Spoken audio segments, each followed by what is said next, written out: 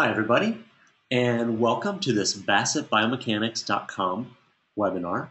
I'm Daniel Bassett, and today we're going to be talking about Visual 3D for physical therapists and sports scientists.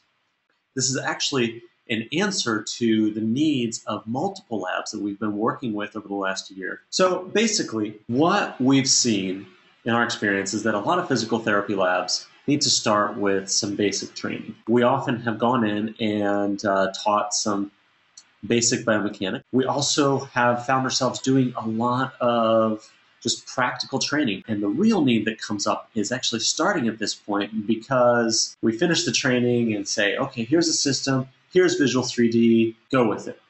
And they say, okay, I want to do this, which is, in this case, a specific lab studying Parkinson's patients. They're interested in the motion of the center of pressure during gait initiation. And we're daunted at how to do this in Visual 3D. Now, it used to be that a lot of these labs that do biomechanics have an engineer on staff. So to cut costs, labs contact companies like BassettBiomechanics.com. And we've helped several labs in this. Then we train them in how to use the software algorithms that we develop for them in Visual 3D so that they can go on and develop their own. We have a similar experience with sports science labs, as sports-specific motions are so varied. So there is no canned answer to here's the analysis you should do. And every single time we're contacted, we get told we have a limited budget and we need it right now. And that's why we've created this new service, Visual 3D for physical therapists and sports scientists, as we're trying to provide the basic training that you'll need to understand the development that we're going to do for you and be able to tweak it to your needs now and in the future. Let's show you an example. So this is Visual 3D. If you're not familiar with it, if you're a new user, we will teach you how to do the basic stuff in Visual 3D. It's very important to get familiar with it. So what we always set up our customers to do is to use the pipeline feature. And what we developed here, this is for a lab in Florence, Italy, and they want to study jump performance. Now this is the training lab. Now all they had was a force plate. They had very specific ideas of how they wanted to analyze the data. So they contacted us and said, hey, we need somebody to make this for us. And that's exactly what we did. So we load this pipeline, and then we just come over here and just click Execute Pipeline, and it's started. And we have this folder that would ideally be the subject folder, and it asks what the weight and height is. Just click OK. So behind the scenes, in these few seconds here live, we just analyzed and processed and reported data for about 30 different trials. As you see, here's our list of trials loaded into Visual 3D. There was nothing loaded before. So let's look at the report. As you see here, we have our cover page, which is set up exactly as the training lab wanted. And here you'd edit the name and last name of the subject. And then you can go see the separate pages for every single motion that was analyzed. Here we have a change of direction, a full description of exactly what it was, a table summarizing the results and the graphs. And similar for a hop jump, drop landing, a lateral jump. These are all very familiar. A 90-degree cutting maneuver, a broad jump. This is just a two-leg jump as far as you can, and a one-leg jump, squat jump, counter movement jump, and then DPSI. Oh, wait, hang on. What is DPSI? We aren't familiar with what DPSI is. And due to their collaborations with the University of Pittsburgh, they'd gotten into this scientific analysis of a stability index. And they obviously wanted to continue using this type of analysis in their lab in Florence. So we replicated what they had in the literature. We made this special for them, and now we have it as part of our repertoire of available calculations. So this is a key example of what we do. We don't assume most of you are particularly interested in jump performance, and that's not our point here. We're just showing you an example of what Visual 3D for physical therapists and sports scientists is. as we're going to provide this for every single one of the registrants.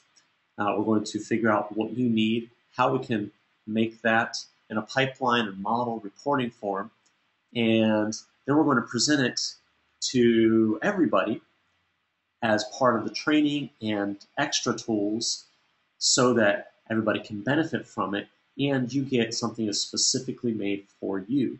Now, the cost of something like this can be very high, over $10,000 usually, and as you have seen on the website, the cost for the course is much lower than that. And this is a sports example. I'd like to briefly show you one other example. As you see, this is actually from that lab that's looking at gait initiation. If you're not quite sure what we mean by gait initiation, actually, it's exactly what it sounds like. And it's that moment at the beginning of the motion that this lab was particularly interested in. So we had to go through and figure out exactly what defined each of those individual events during gait initiation. Here on the side, this is all the data that they were interested in, the timing, forces, the location of the center of mass, projection on the floor. A whole bunch of different calculations have been broken down into the events so that they can categorize them and compare them with the literature. As they're studying Parkinson's patients and they want to compare it to other populations. Again, we worked directly with this physical therapy lab and understood what they needed and started developing for them. Now, what does it look like behind the scenes? This is the code that's run in the pipeline. Now, don't be afraid of this, as it's actually not as difficult as it might seem, and we train you in understanding what it means. But you see, this is the jump performance pipeline. A key part of this pipeline is that right here you see call script. That might not mean anything to you, but the important part of this is that we're using a different pipeline. So in this case, process FP. It's taking that data from the force plate and processing it. But it's not doing it in this script. It's doing it in a different one, which you see right here. This one is much easier to read. As you see, there are only 3 sections to it that are easy to edit. In this lab, their force plate was named FP1, which might work for most of you. But let's say one of your labs has a force plate named force plate, which is completely fine. This is a very subjective matter. Everybody can choose their own name for a force plate. And let's say the name was force plate. This is a simple example of how we're going to train you to simply edit the code so that it works for your lab. Another example is here we have a frequency cutoff of 20 hertz. Maybe you know that in your lab it would be much better if the frequency cutoff is 15 hertz. For whatever reason, you know it should be 15 hertz. This is where you would change it. So instead of navigating this long pipeline called jump performance, you just have to find this process FP pipeline and edit the few commands in that. The other advantage of this is this was done for jump performance, but you know what? This little module, this one pipeline, I'm calling it a module, is going to be present also in the gate initiation pipeline. So all you have to do is use the same one over there. It's going to look exactly the same, so you can just work with the same setup that you're already familiar with. So that's the basic idea behind the scenes. So let's talk about what Visual3D for physical therapists and sports scientists really is. You start off by getting basic training. We strongly believe in our Visual3D Basics series, and it actually has been our most popular over the year, very successful in getting a lot of labs started. It gives that foundation that you're going to need to really understand all the models and pipelines and reports that we're developing for you and are going to be present in the Bassett Biomechanics repository. And you see that Bassett Biomechanics repository doesn't exist online yet, but it will in March. And this is where all of these special codes are going to end up, and you can use them as you need and tweak them as you need for your lab. Again, this is going to be developed largely based off of those that sign up. Now we have a few basic pipelines and models and reports that we're going to present so that you can follow along as many labs do variations of data analysis. And then the rest, we're really going to try to leave it open, get as much input from all the signups.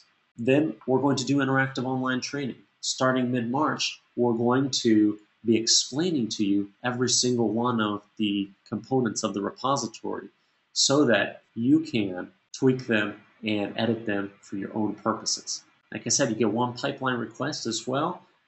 The sooner you sign up, the easier it'll be to develop this for you. And there's one optional element, as you'll see on the website. The Visual3D for physical therapists and sports scientists also has an expert edition, and that includes Visual3D Expert Builder. So the Expert Builder goes beyond Visual3D Basics, where Visual3D Basics is 8 hours to start getting into Visual3D. Expert Builder is actually 15 hours of training, 5 dedicated to modeling, 5 to pipeline design, and 5 to reporting data. And they build on Visual3D Basics. We highly recommend this because the more you understand the Visual3D, the easier it will be for you to understand what we're talking about in our online training, and the easier it'll be for you to tweak the code to your liking. So the timing of all this, Visual3D Basics starts in January, mid-January, and the Expert Builder starts in February. Once we're done with the modeling section, that's when Visual3D for physical therapists and sports scientists is going to start. So you already have a solid foundation of all the basics and modeling, and we move on from there in the training for the separate codes. Really hope to see you in the series, as we're in the business of helping biomechanics labs. So if this is something that can help you, by all means, let us know what we can do for you. And if you have any questions, please let me know. You can always contact me, info@bassettbiomechanics.com. So thank you for being here, and have a great day.